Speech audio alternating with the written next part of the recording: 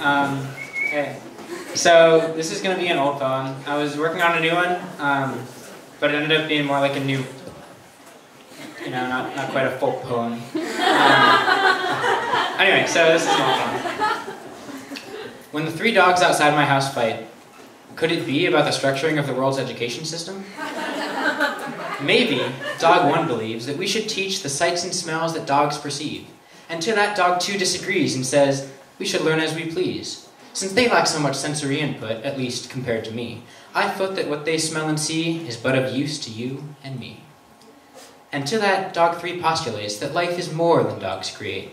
He says, when we went to the butcher's store and begged and scratched at the back door, and sure enough it opened for us all to eat scraps off the floor.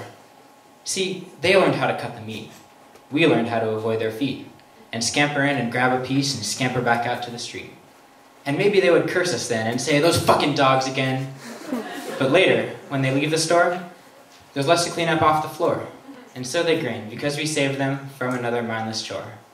And that's what I think learning is, dog 3 continued.